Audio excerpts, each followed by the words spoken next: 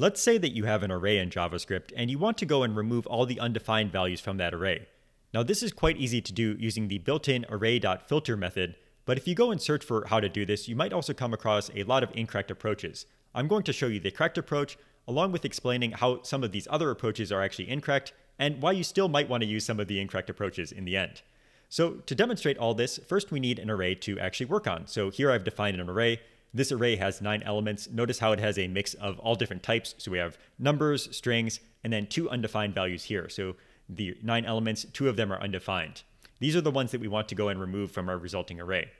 Again, to go and remove these elements, all we have to do is use the built-in array.filter method. So we'll say array, which is the array that we want to operate on, and then call .filter, which is a built-in method directly on this. Now, the filter method will return a new array that is created by filtering out elements of the array that it is called on. In this case, we're calling filter on the array that we've defined up here, so we're going to be filtering out specific elements, in this case, the ones that are undefined. Filter does this by taking a predicate function. So that function is going to be called on every single element of the array, and it will determine whether or not that element is going to be kept in the result.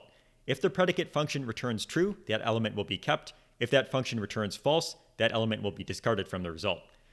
So for our example here, as the first argument to filter, we need to pass in that predicate function. I'll define it using x and then arrow.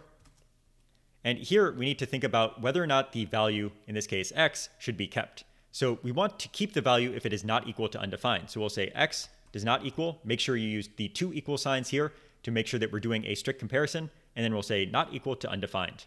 When I go and run this, you can see that the resulting array has 7 elements. And if we actually go and expand this, we can confirm that we have the correct results.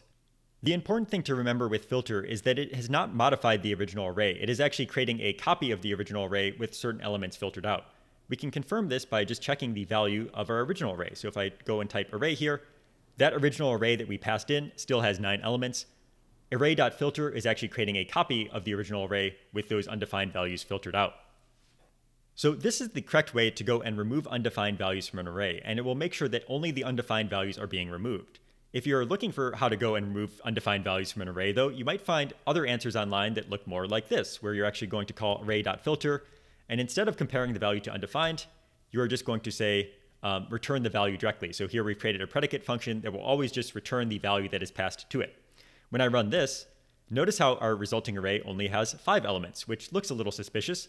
And if we actually expand out this array, we can see that what has happened here is that by calling filter with this predicate function, we've actually removed every single falsy value from the array.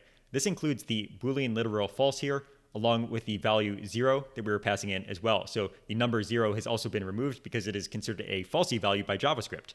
Other falsy values would be empty strings, for example.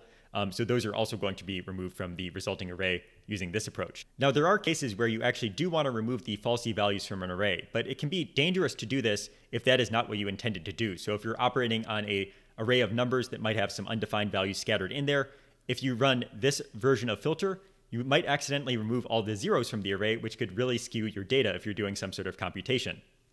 So that's how you can use the built-in array filter method to remove undefineds from an array in JavaScript.